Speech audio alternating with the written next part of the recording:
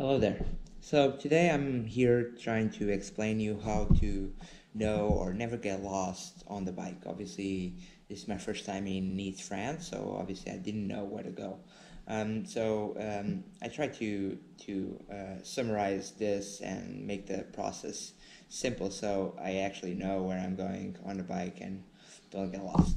So the first thing you need is a Polar V650.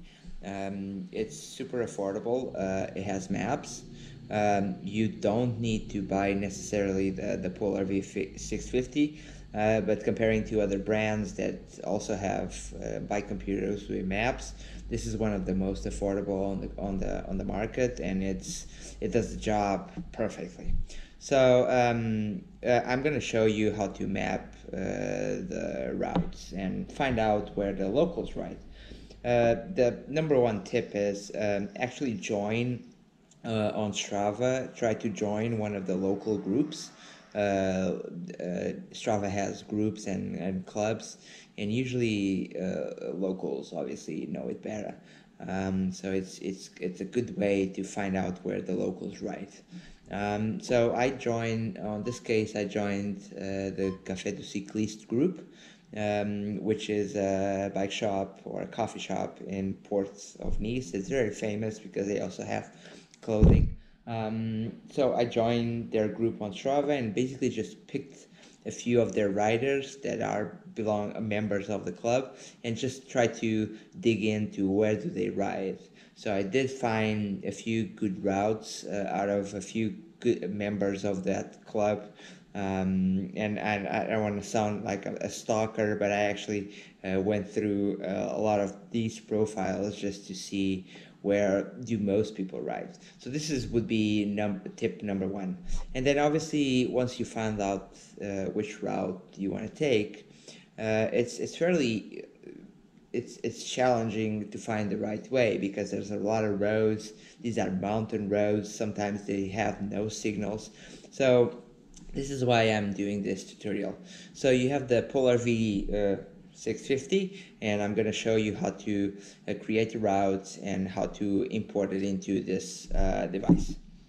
Okay, so here we are on Strava, and obviously Strava has, if you go here to dashboard, you have this little option that's called My Routes.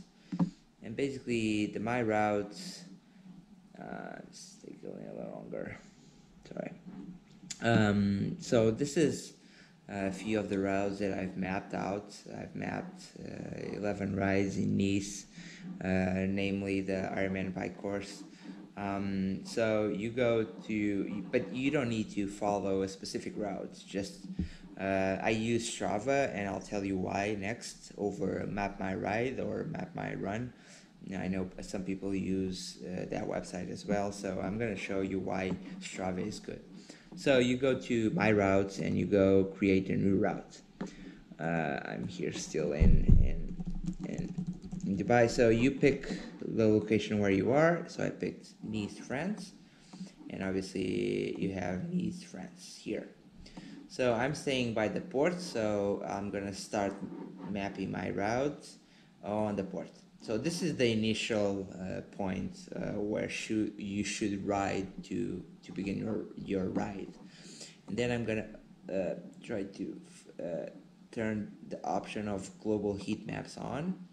And global heat maps, what it does is basically just shows you exactly where people ride. So you see the thicker red the route is, the more people have ridden on this ride. So basically, for instance, I zoom out and I know that I want to go to Espremont. So I'll go to Espremont and I'll just hit the next point there, and as you can see, what Strava does is that basically follows the roads that most common or that are the most popular among local activities. So this way you know that taking this ride through here instead of going anywhere else would be this way is more direct, and is also safe because a lot of people ride on this road because it's so dark red. And then I want to go all the way back. No, sorry. So now that I'm on Aspermont, I do know that Aspermont is one of the top cities where people ride through. So I knew Aspermont would be a good point to go through. And then I go to Levens here, and Strava is a little slow right now. So he connected straight on, and I want to go through down here and then back to the starting point. So basically I created this route right now, and it basically gives me 33k 890 meters of elevation gain, so you can see the profile of the route.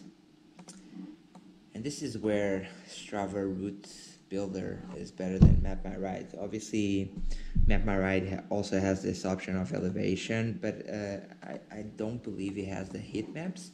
So the heat maps are based on activities that people have logged. So you can see, for instance, that a lot of people ride here on the promenade of the Anglaise, which is basically where the cycle track is. So you can see most people that have logged activities have logged along the beach. So basically I finished the route here, and this is my route. I'm gonna save it. So this is Nice test 2, and just a test ride for V650. So I'm gonna save it, and once you save it, you go view my route, and you have your route created. I do know, obviously, from looking at other locals' rides, that they do this ride to Aspermont a lot. Even if they want to go up here deeper into the mountains, they get through Aspermont to get back into Nice or get out of Nice. So I created this route, and now I'm gonna export it as a GPX file. So GPX file there, and now I'm going to polarflow.com, and so this is the Polar Flow, and then I'm gonna click on favorites, and this is all my rides that I have on the V800 and the V650. So I'm gonna import the route that I just created. So as you remember, I exported a GPX file from Strava. So downloads, there it is, Nice text 2. And okay, so I am uploading this to as a cycling activity and import. Okay, so this is route 1.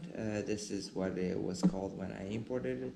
So you see, it's Polar Flow allows you to have I believe 20 favorites, 20 routes, and this is the route that I just planned on Strava.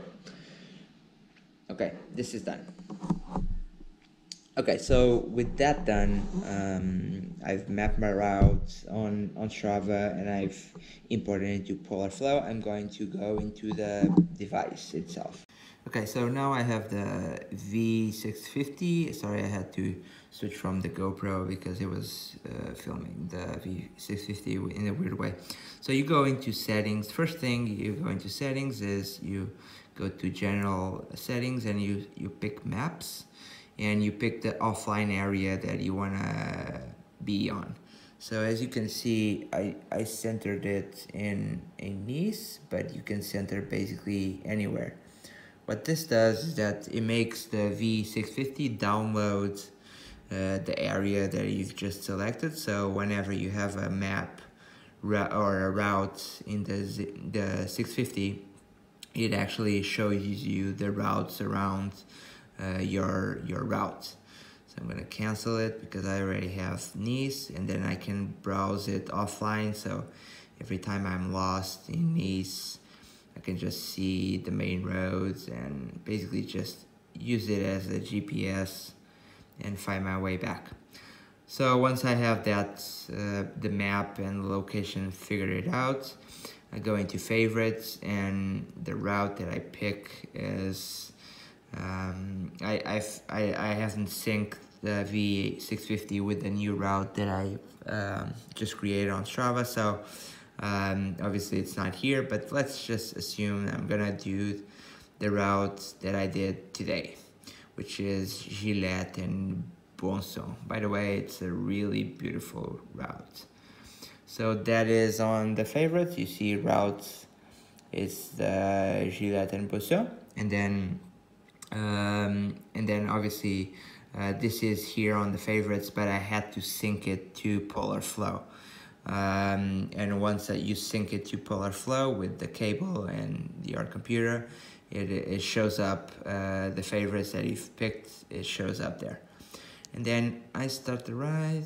Obviously I'm indoors, this won't work well, but as you can see, the red dot there is who you are. I'm pointing, it points out which direction you are, and the route that I picked actually starts where the green is. So I basically just have to ride to the green point, and then it's a normal GPS. It just navigates you through your entire ride. So it's very useful.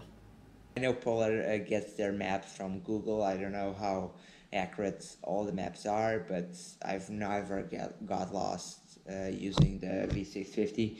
And I'm gonna leave the link below on this video if you want to purchase the V650 online. I do encourage you to go to a local bike shop, because if they're a local dealer for Polar, they'll have the device ready for you to pick it up. And I try to support the local bike shop, so I think you should also support the local shops around you. But if you don't have a Polar dealer close to you, just buy it online through the link below. And let me know if you have questions. This is how I know where to go. I've mapped the routes on Strava. I try to find them based on what the locals do. And I never miss out on an exit and never miss out on the road. Once you follow the routes, every time the GPS finds the route, it says route found, and it zooms in to where you are. When you miss out the turn, it beeps a sound saying, "Hey, you missed a turn." So you always know that you're safe. Even if you get lost, you know you can get back and then find the route again on the V650.